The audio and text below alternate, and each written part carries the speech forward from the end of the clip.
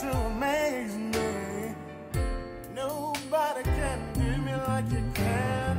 You see how much said I love you.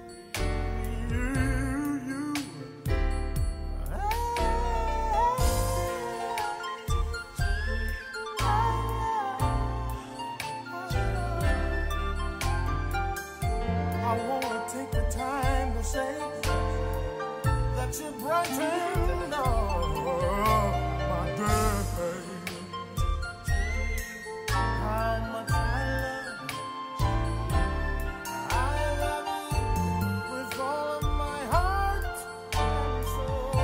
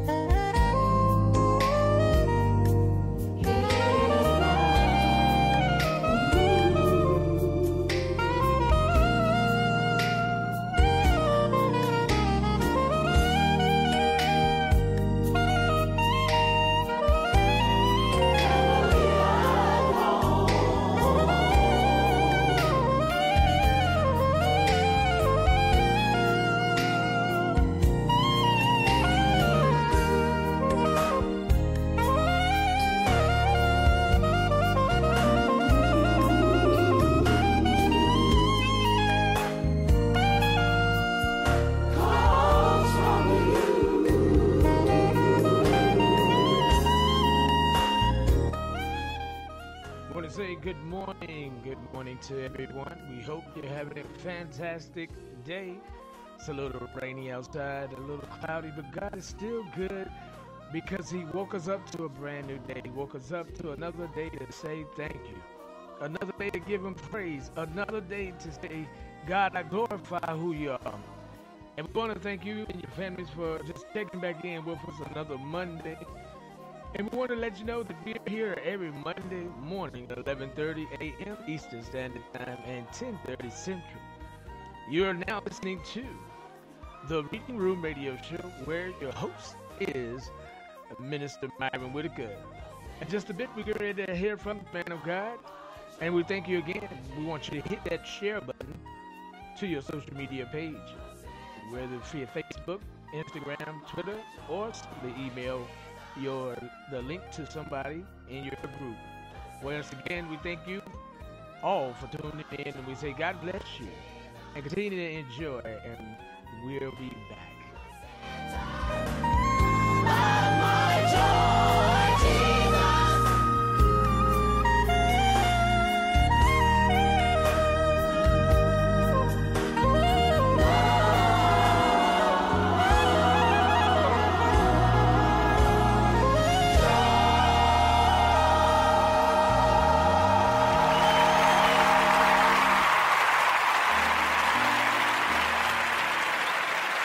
Good Monday morning to you.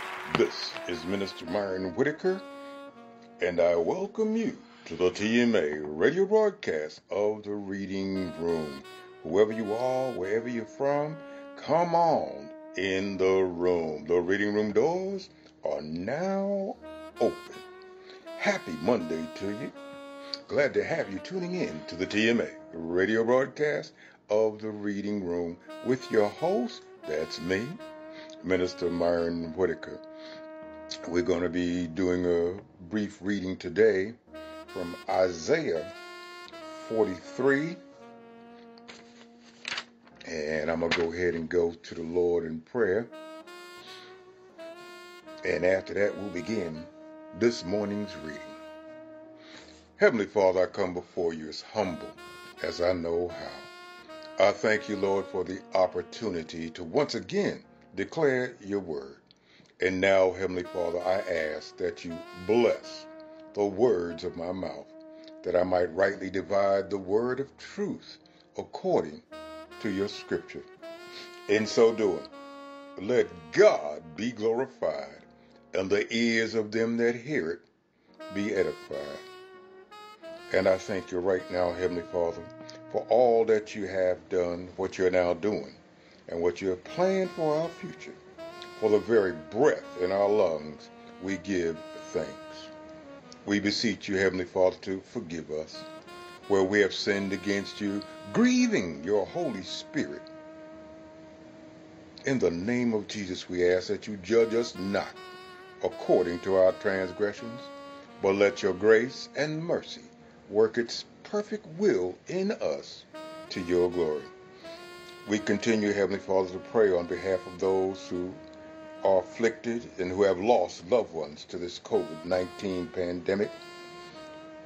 We pray for everyone in the hospital, in the nursing home, bedridden at home. We pray for everyone who has afflictions in the mind, spirit, and body, that you would open up the windows of heaven and let your Holy Spirit move in a mighty way and effect healings for everyone, meeting them at the point of their need. We pray for the healing of this nation and all nations. We pray, Heavenly Father, that all who are chosen to govern do so wisely, so that all people may live in peace. We reaffirm and recommit to be steadfast in the spreading of the gospel of our Lord and Savior, Jesus Christ, to be his faithful ambassadors. Now unto the true and living God, Father of the crucified and risen Lord, our Savior, Jesus the Christ, and the Holy Spirit, I give glory, honor, and praise in Jesus' name. Amen. Now, let us open up the book and take a look at today's reading. Y'all go ahead. I hope you got your coffee, your latte ready, your herbal tea, your flavored water. Go ahead and take this 20-minute break just before lunch. It's 11:30 a.m. here on the East Coast, 10:30 a.m. Central Time. So y'all just kick back, relax before you go and get some physical food. By the grace of God, we're going to impart some spiritual nourishment into you this Monday morning. Coming from the prophet Isaiah.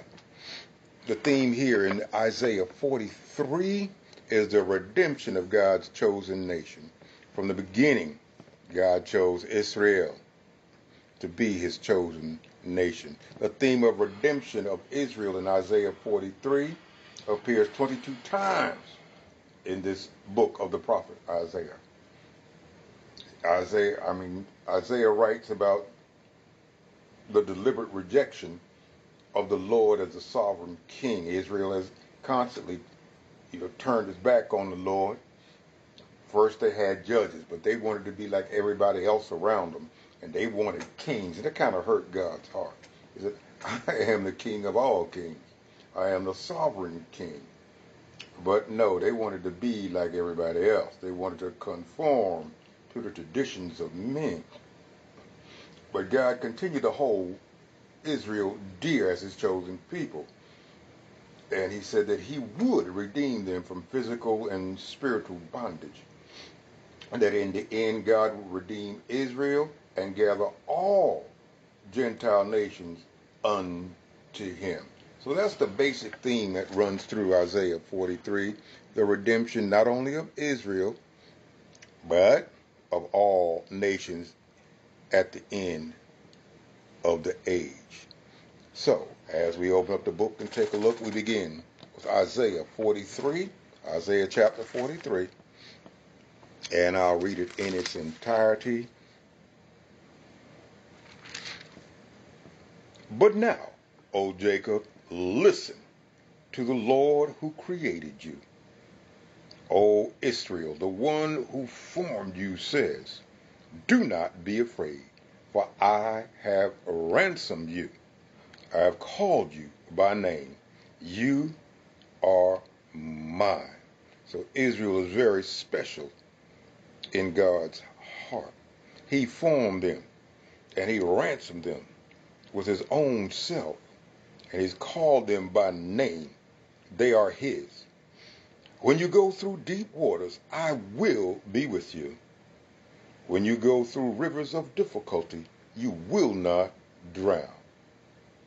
When you walk through the fire of oppression, you know about Shadrach, Meshach, and Abednego, you will not be burned up. The king threw them in the fire for praying to the true and living God. They refused to pray to idols, and he threw them into the flaming furnace, heated it up 7 times hotter than it normally would be, and he threw them in the furnace.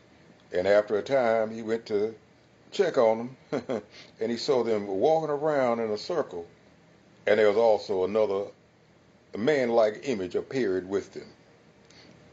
And when they came out, they were not singed.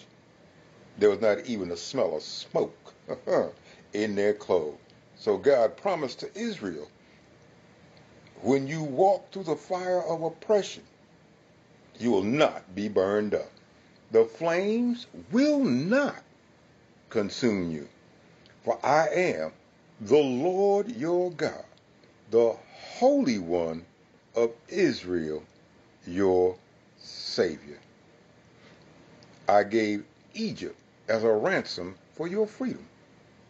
I gave Ethiopia and Seba in your place. Others were given in exchange for you. I traded their lives for yours, because you are precious to me. You are honored, and I love you. That's powerful. All the nations that stood before Israel, before they were named Israel, they were the Hebrew people. They came up out of Egypt, and every enemy that they met as they were pursued by the Egyptians and all other enemies that surrounded them, every kingdom that they went through, they were victorious until they turned their back on God. And when they did, God turned them over to their enemies. So they were precious. He tells them in verse 4, I traded the lives of other nations for yours, because you are precious to me. You are honored, and I love you. God honored Israel above all nations, and he showered them with his love. Verse 5, do not be afraid, for I am with you. I will gather you and your children from east and west. I will say to the north and south, Bring my sons and daughters back to Israel from the distant corners of the earth. Bring all who claim me as their God, for I have made them for my glory. It was I who created them. Bring out the people who have eyes but are blind, who have ears but are deaf. Gather the nations together. Assemble the peoples of the world. Which of their idols has ever foretold such things? Which can predict what will happen tomorrow? Where are the witnesses of such prediction? Who can verify that they spoke the truth? But, better understand this, you are my witnesses, O Israel, says the Lord. You are my servant, God's servant nation. You have been chosen to know me. Believe in me, and I understand that I alone am God. There is no other God. Get your highlighters out. There is no other God. There never has been, and there never will be. Yes, I am the Lord. And that's spelled in all capital letters, L-O-R-D. That is Jehovah Yahweh speaking himself. He says, yes, I am the Lord. And there is no other Savior. He's referring to the pre-incarnate Jesus Christ. God the Father, God the Son, and God the Holy Spirit, the triune God, the Trinity. First, I predicted your rescue. Then I saved you and proclaimed it to the world. No foreign God has ever done this. You are witnesses that I am the only God, says the Lord. From eternity to eternity, I am God. No one can snatch anyone out of my hand. No one can undo what I have done. If you are a child of God, none can snatch you out of his hand. As he has chosen you to be a child of God, a kingdom citizen, no one can undo what he has done. Verse 14. This is what the Lord says. Your Redeemer, that is Jesus Christ, the Holy One of Israel, that's God himself, that's the Father. For your sakes, I will send an army against Babylon, forcing the Babylonians to flee in those ships they are so proud of. I am the Lord, your Holy One, Israel's Creator and King. I am the Lord, who opened a way through the waters, making a dry path through the sea. I called forth the mighty army of Egypt with all its chariots and horses. I drew them beneath the waves, and they drowned, their lives snuffed out like a smoldering candle wick. But, better understand this, verse 18, forget all that. It is nothing compared to what I am going to do. For I am about to do something new. See, I have already begun. Do you not see it? I will make a pathway through the wilderness. I will create rivers in the dry wastelands. The wild animals in the fields will thank me, the jackals and owls too, for giving them water in the desert. Yes, I will make rivers in the dry wasteland so my chosen people can be refreshed. I have made Israel for myself, and they will someday honor me before the whole world. Verse 22. But, dear family of Jacob, you refuse to ask me for help. You have grown tired of me. He's saying that sarcastically.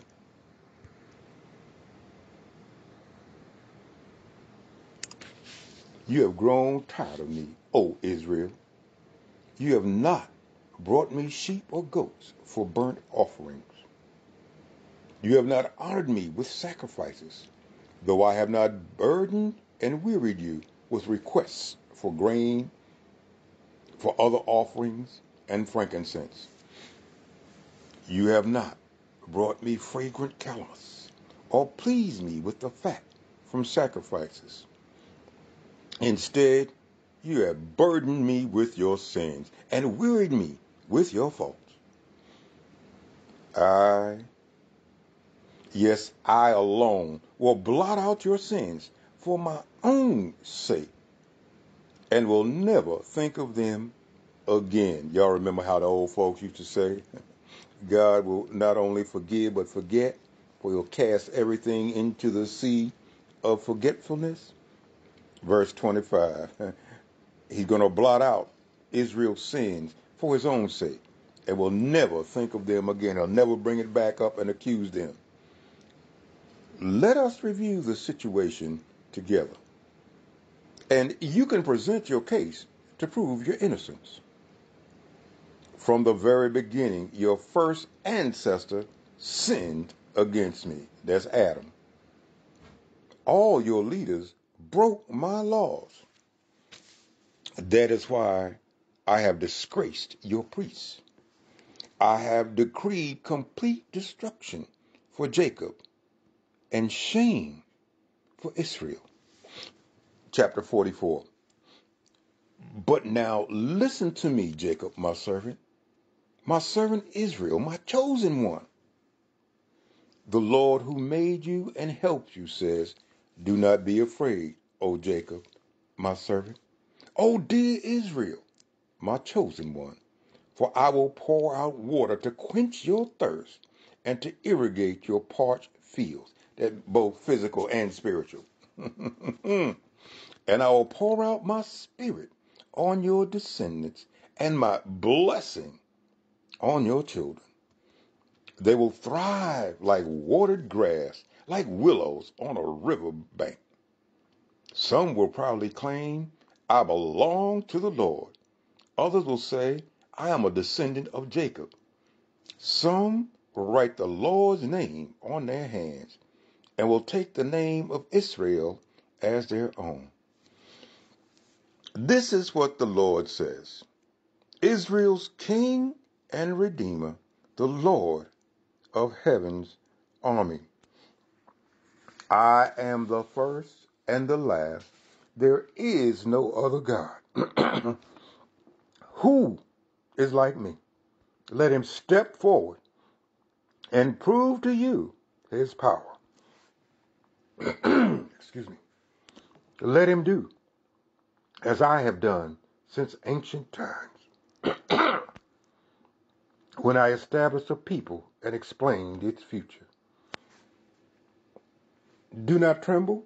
Do not be afraid. Did I not proclaim my purpose for you long ago? You are my witnesses. Is there any other God? No. There is no other rock but one. How foolish are those who manufacture idols? These prized objects are just really worthless.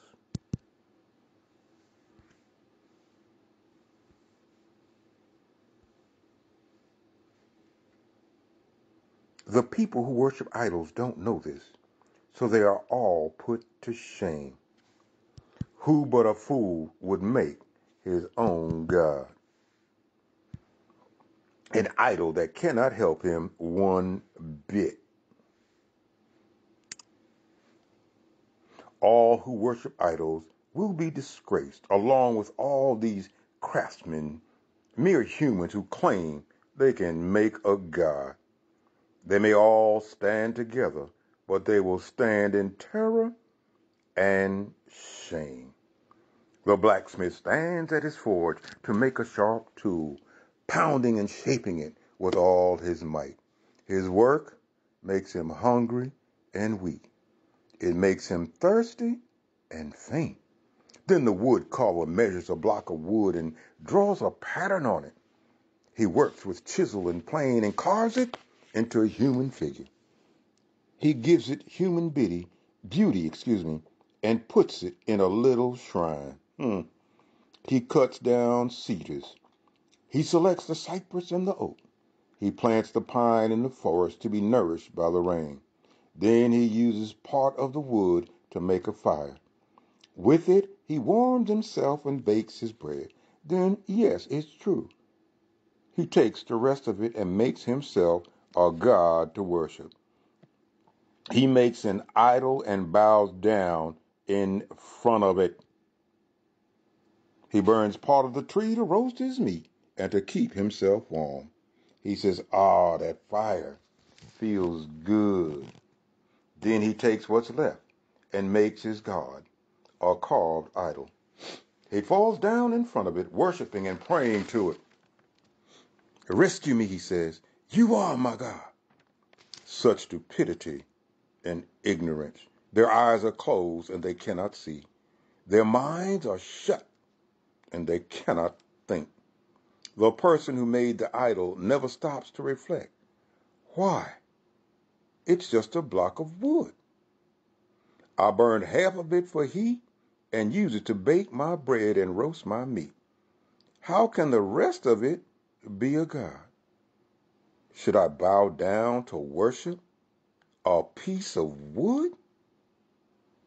The poor deluded fool feeds on ashes. He trusts something that can't help him at all.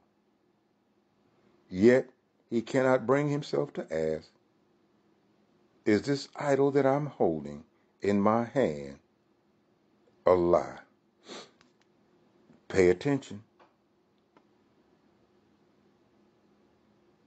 God bless the reading and the hearing of his word. The reading from Isaiah chapter 43 to Isaiah 44:21, ending with pay attention. Something to ponder. Is this idol that I'm holding in my hand a lie, whatever that idol may be? Pay attention. There is only one, for there is no else like him. He is the first and the last. There is no other. There was none before him. There will be none after him. The Lord God Jehovah, Israel's King and Redeemer, Lord of heaven's armies. He had made Israel a special and chosen nation unto him. And he said not only would he redeem Israel from their transgressions, from their sins, but he would gather even the Gentile nations unto him before the end of the age. Amen. God bless the reading and the hearing of his word on this Monday morning. I know y'all getting ready to go to lunch, so I'm going to go ahead and sign off so y'all can go ahead and get yourselves something to eat and refresh yourself. I'd like to thank all of you, whoever you are, wherever you're from, for your support of the TMA radio broadcast and the reading room. We broadcast every Monday, the reading room, at 11:30 a.m. Eastern Standard Time, 10:30 Central Time. And this is on the TMA radio broadcast. I'd like to thank my co-worker in the army of the gospel of Jesus Christ, Pastor Nino Ackridge and his lovely First Lady. Thank y'all for inviting me on board. Thank all the pastors, ministers, teachers, regardless of your title. We thank you for being steadfast in your commitment to declaring the word of God to all who have ears to hear. And now, as I get ready to part, always remember to protect the temple, y'all. Know ye that your body is the temple of the living God. His Holy Spirit dwells within you. Wear your mask, people. Make sure you carry sanitizer on your person. Sanitize your hands frequently throughout the day. Wash continuously. And be sure to wear gloves when you pumping gas at the gas station. You never know who coughed or sneezed over that gas handle before you got there. So protect the temple. Wear your mask, wear your gloves, sanitize and wash often. Just be safe out there, okay? And as you're driving on the streets and highways, please be courteous to the other drivers. Do not drive distracted. And above all else, watch out for those loose nuts behind the wheel. And I pray to God that you won't be one of them. God bless you and God keep you. And as always in parting, God loves you and I do too. Peace. You've been listening to the Reading Room Radio Show. That was your radio host, Minister Myron Whitaker. And once again, we want to thank you and your families for joining us this Monday morning. And we hope you have been blessed by the broadcast. We hope that something said touched you in a special way on today. God's word is so good to us. It's a light unto our path. It's a lamp unto our feet. It's guidance and direction. It gives us peace, a sense of hope that we believe in all things, all scripture. Amen. Which is the word from God. So we thank God for all of you again. We pray something amazing happened to you today. Hey, if you got a testimony, man, you know, we haven't did testimony in some years now. It would be great to have you guys to write us and share your testimonies where we can read them over the airways. If you have a testimony, go ahead on and write this email down. Pastor Ackridge 2016 at gmail.com. That's Pastor Ackridge, AKRIDGE 2016 at gmail.com. Once again, that email address is Pastor Ackridge 2016 at gmail.com. Send us your testimonial, amen, testimony, and we will read that to our listeners. We never know who will be blessed by the testimonies that we have. If we share them one to another, somebody might be dealing with what you're dealing with, but hey, guess what? They see you made it, now they are sure that they can make it. So send those testimonies in. If you have them, Pastor Ackridge 2016 at gmail.com. Until next time, coming up at 12 o'clock, the men's talk back is on Wednesday night. But coming up at 12 noon is the Kingdom Center radio show with your radio host, Pastor Clenny, and evangelist Deborah Wilkins. All right, guys, we're speeding up the horse before the buggy, or the cart before the buggy. Yeah, there you go. All right, then we'll see you in just a bit. Take care.